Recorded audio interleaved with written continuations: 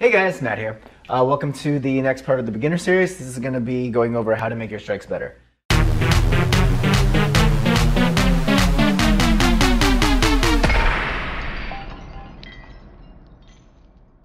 With strikes, things you want to make sure you are doing, make sure you have a good stance, make sure that you are angling the stick properly, make sure you're using your entire body, and if you're hitting a target, make sure you're hitting with the proper part of the stick. One of the first videos in this series was how to do the 12 strikes, but there's more to it than just knowing how to do the 12 strikes. You also have to do it properly. So a lot of people do this thing I like to call paintbrushing, where they technically are moving the stick in the correct places for where the 12 strikes are supposed to be, but it's not exactly correct. It's a thing I even see with intermediate people where they still strike as if they're paintbrushing as opposed to actually striking. Strike one should be here, cutting through, but a lot of people will do this and wave it in front of them like it's a magic wand or a paintbrush. It's pretty easy to fix. In Eskrima, along with many other martial arts, if you look awkward and feel awkward, you're probably doing it wrong. So let's fix that. So we're going to start off with our stance. We're going to be not too wide, not too narrow. If you do other martial arts, it'll just be when you're on your toes while you're sparring. That width, that distance here. For the purposes of this video, I'm just not going to be on my toes. Be here, checking in here, not puffed up, not hunched over, not leaning forward, nice and balanced.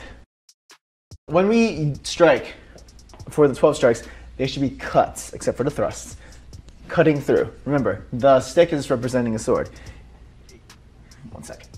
Okay, got a sword. So when you use a sword, you're supposed to slice, not supposed to smack with the side of the blade, and thrust, obviously. So when you cut, you want to make sure that this is angled properly. Cutting through, cutting through, cutting through, cutting through. And you want the same thing with the stick. All right, so cut instead of smack. Cut, cut. Nice, clean slashes and following through. That's the first thing, angle of the weapon. So I'm just going to slash 1 and 2. Cut, cut, cut. Not smack, smack, smack. Your wrist shouldn't be doing this. It should be with your entire arm, actually with your entire body. When you slash, it's never just the stick. Granted, you can do that, but anyone can do that. If you're using a sword this way, just going like this, it's not going to be very effective. You want to cut all the way through. Nice big slashes. Wow. And we're going to do that with the stick. When you cut, you want to use your entire body. You want to pivot on the balls of those feet. Imagine that you have something really heavy. Got something really heavy. If you were swinging a bat, you're just not going like this, going all the way through. So the motion of my body right now is the motion you should have with the stick. Okay, I'm done. So cut, cut, cut, cut. Now a stick is light, obviously, but it makes a difference. Instead of just using your shoulder muscles, because they can be strong, but on most people, they're not going to be that strong in comparison to using your entire body. Just using this versus the entire body helping with your cut. This, as hard as I can, with my body. Hopefully you can hear the difference. If I use it on a bag, hopefully this works. Every time I try using a bag, the audio does weird things and just normalizes it. So I'm recording from this mic, camera mic, and my phone mic that I'm going to place across the room. This is just using my shoulder. And with my entire body.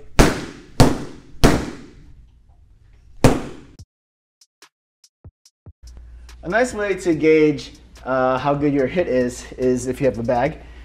Hopefully the microphones catch this. You want to hit with the tip of the stick. That's where the most force is going to be, as opposed to with the middle of the stick. Middle of the stick. Also, you can't follow through, which isn't ideal. Tip of the stick. Now, when I hit with a little bit less than the tip of the stick,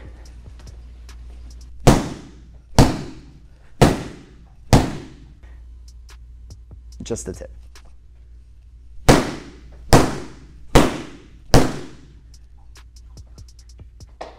And I think that's it. One way you can tell how good your hit is, how accurate it is, in terms of where you're hitting with the stick, is by listening to the bag. If you hear a thud, even if it's loud, a thud usually means you're hitting with too much of the stick. If you get a sharper thud, you're still hitting with too much of the stick. You should hear a distinct crack. I really hope the microphone's picked up on that. If you are just glancing off of it, you'll hear a skip kind of noise. Kinda. But it's not that satisfying thud. Or not as thud, crack. You'll get these impact noises, and they'll sting, but they won't hurt as much as a nice hit with the top part of the stick. So if you can get that, woo, it'll be good. Hopefully the microphone's picked up on all those differences, but I don't know how I can fix that in post. Whatever.